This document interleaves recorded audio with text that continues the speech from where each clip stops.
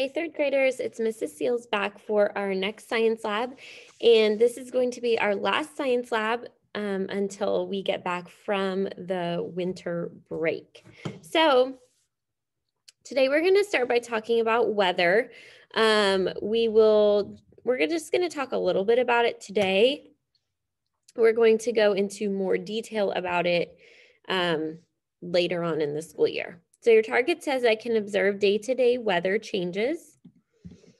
So hopefully you remember that weather is the condition of the atmosphere in a place for a short period of time. So remember, the Earth is surrounded by a layer of gases and a layer of clouds, and these things are what control the weather. Whatever is happening way up in the atmosphere affects what weather we get down here on Earth, whether it's hot or cold or sunny or rainy or cloudy or snowy. All of those things are determined by what's going on high up in the atmosphere. So in other words, weather describes what it's like outside. When you listen to a weather report or read a forecast or something, there are lots of different parts or components of the weather that are discussed. Weather is not just how hot or cold it is. That's one part of the weather, but there are many other things that we take into account. So it's important to remember all of these things together make up the weather, and the weather can change frequently. The weather can change in a matter of minutes or hours or days. We know here, especially lately, in the morning when we've been coming to school, it's been really, really cold. One morning there was even a little bit of ice on my car, but then by the afternoon, it's sunny and warmer and usually a beautiful day. So let's talk about the different parts of weather. So one part of the weather is cloud cover, and this just means, how much of the sky is covered in clouds. Sometimes the sky looks like this. It's a very gray day. The whole sky is covered in clouds, and we call this day cloudy or overcast. We can't see the sun. It's just a cloudy gray day. Other times the sky looks like this, where we can see part of the sky has clouds. Other parts of the sky are blue and sunny. This is called partly cloudy because part of the sky has clouds and part doesn't. Or other times the sky looks like this, and it's very sunny and bright and blue, and we cannot see any clouds. This would be a sunny or a clear day. So knowing cloud cover is very important because if you are going to be participating in activities outside for a long period of time and it's a sunny day, you would want to know so that you could possibly put on sunscreen to protect yourself from the sun. Another part of the weather is temperature, which means how hot or cold the air outside is. When you listen to a weather report and they say it's 42 degrees, that's what they're talking about, the outside air temperature. We can use a thermometer to measure the air temperature, or we can describe the temperature by using words like warm, cool, hot, and cold. And knowing the temperature is very important because that will tell you what you need to wear or how you need to dress for the day. Like this morning when I was getting ready for school, I was listening to the weatherman and he said that it was only 33 degrees, which is very cold. So I knew that I need to put on a sweater today. If I was wearing a t-shirt or a tank top, I would be pretty cold. All right. So also temperature tells us what types of activities are safe and okay to do that day. Like today, again, since it's a pretty cold and chilly day, going to the pool or the beach or the water park, probably not a good idea because I would be way too cold and I could maybe even get sick. So today's a day where if I was going to be outside, I would definitely want to be bundled up with, a jacket, maybe even a hat and gloves and long pants on to keep me warm. Or I could choose activities that are inside. Another part of weather is wind, which means air that is moving. Sometimes the air is moving very, very fast. We call that a windy day. Other times the air is just moving a little bit, but not too hard. We call that a breezy day. And other times there's no wind at all, and we call that a calm day. Knowing the wind is important because that will help us decide what types of activities are safe or okay or fun to do that day. Flying a kite is good for a breezy day when there's a little wind, but you definitely wouldn't want to fly a kite on a super windy day like this because your kite could break or snap apart, or it would be difficult for you to control. Also, things like playing golf or maybe going out on a boat, you wouldn't want to do those on super windy days either. And then the last part or component of weather is called precipitation. That's a pretty big word, but hopefully it sounds familiar to you. You have learned about precipitation in kindergarten, first and second grade. Precipitation is water or ice that falls from the clouds, and there are four main forms of precipitation. There's snow, rain, sleet, and hail. So the clouds high up in the atmosphere are made of tiny drops of water. They're not made of cotton balls. They're not made of cotton candy. They're made of water. And what happens is when the clouds get too big and heavy and they are unable to hold up all those water droplets anymore, the water droplets fall down to earth. And normally we get rain.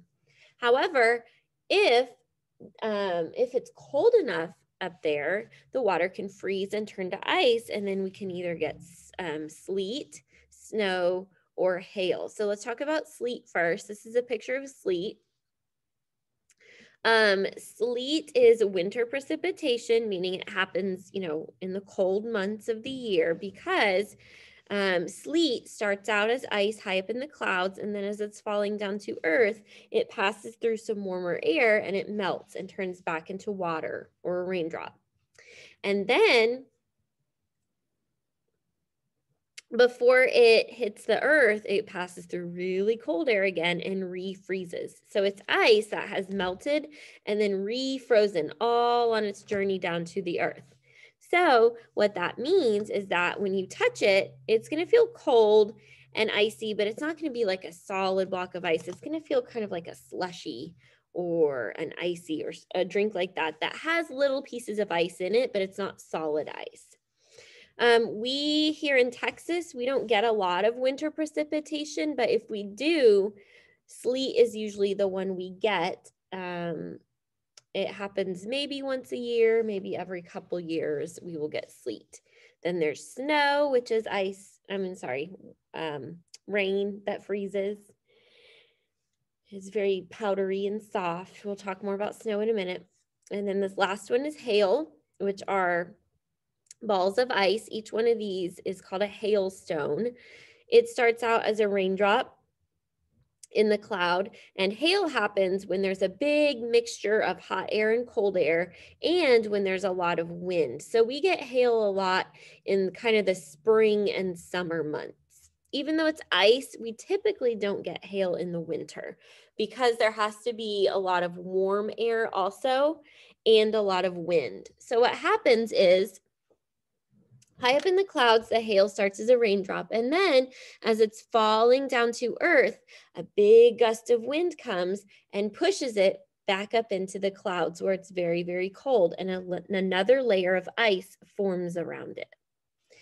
Then it starts to fall again. And if it's windy enough, here comes another gust of wind and back up into the clouds and another layer of ice. So the windier it is, the more times this is going to happen, and the more layers or the bigger your hailstone is going to get. Hailstones can typically the ones we see around here are what we call pea-sized. I have seen some nickel-sized before. Some places can get hail that's as big as a grapefruit or a softball. I even saw on the internet one place got some as big as a basketball. So it just depends on how much wind there is and how long it's able to keep that hailstone blowing back up into the clouds and getting more ice on it. So because each time it's getting another layer of ice, if you were to cut open a hailstone, you would see all these layers on it. It looks kind of like an onion. And if you were here in first grade, you may remember that experiment we did with the onion to show how hailstones are formed. All right, so those are the main components of weather. The kids that are here in class, they are going to be recording today's weather. Like we talked about, weather changes very frequently. It can change, day to day, hour to hour, even minute to minute. So the kids are going to be recording today's temperature. They are going to be recording today's cloud cover, if it's overcast, partly cloudy, or sunny. They're going to be recording if there's any precipitation, and the wind. If you would like to do this at home, I would love to see what you come up with. Take a picture, send it to me, post it on Schoology. Depending on what day you view this and do the activity, it might be different than ours because, like we said, weather changes every day. So another thing we're going to do, the kids in class, and if you are at home, this is something you could ask your parents for. If you have been in science lab in previous years, you know that the last week of science lab before the winter break, we always make snow that you get to make and take with you. So this is not real snow. Like we just talked about, snow is made of ice and water. This is fake snow. This is a white powder. It's actually made of little bitty tiny pieces of plastic. And when it's mixed with water, those pieces of plastic absorb or soak in the water, and they expand and they get really big and fluffy. So I'll show you what this looks like in just a second. I got this kind on Amazon, this insta-snow. If you type in insta-snow, it literally comes up like this. This is my favorite kind because it gets the biggest and fluffiest, and it doesn't have a strong smell. Some of the other kinds, like they sell at Walmart or Target or the dollar store, which basically do the same thing as this, they have like a much more kind of strong chemically smell, and they don't get quite as fluffy. But they all work in the same way. So if this is something you'd like to do at home, you could ask your parents if they can get you some from the dollar store or Target or Walmart. Maybe HEB has it. I don't know for sure. Somebody told me Five Below has it. So all we're going to do is put a tiny bit of the powder in the cup.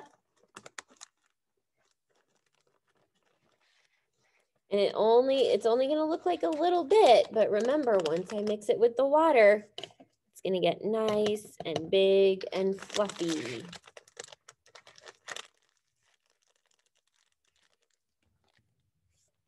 All right, and then water. You're going to add about 2 ounces of water. So the insta-snow came with the scoop, so this tells me exactly how much I need, which is perfect. And then I'm going to add water about up to this top line right here. And then you don't even have to stir, just watch. The insta-snow is going to absorb the water and get nice and big and fluffy. Look at that. Whoa, do you see that? You see how it absorbed the water and it expanded? So now I'm just going to take my spoon, give it a couple little fluffs and stirs to get it nice and big, and there we go. There's our snow. So if you touch it and feel it, it even feels like real snow because it's kind of wet. It's very soft and fluffy. It doesn't feel cold. It's not frozen because there's no ice in it. You don't need to put this in the freezer. In fact, I recommend not putting it in the freezer because it's going to freeze solid, and then when it melts or thaws, it's going to be squishy and yucky and gross. It's not going to be fluffy like this. If you have baby brothers or sisters or pets at home, please make sure you keep this away from them so they don't eat it. This is not food. This could make you sick. This is just, for fun, just to play with. It's not meant to last forever. After a couple days or week of playing with it, it's probably going to dry out. Throw it away.